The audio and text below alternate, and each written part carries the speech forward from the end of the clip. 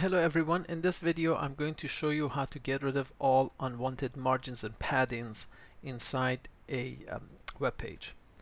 If you remember, we've done this web page which is very simple. It's a let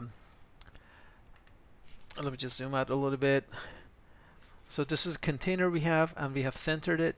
We have a header, nav bar, content, and a footer, and we have styled it here within style tags. I'm going to change the background color of the nav bar from white to red. So you can see there's a separation here.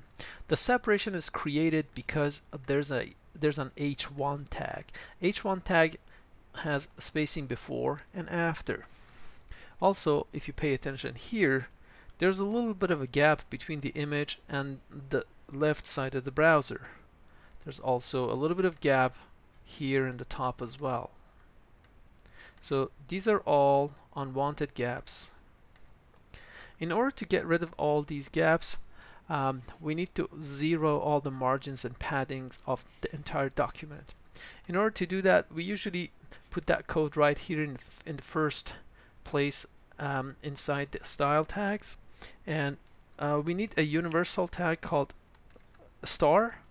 The star means everything, and it's going to zero everything, including paragraphs, headings, links, images, whatever document exists in HTML. All of them are going to have a margin of 0 at padding of 0. So there you go, star, margin 0, padding 0. And let's refresh. I want you guys to pay attention to take a look at here and also here. Refresh, there you go.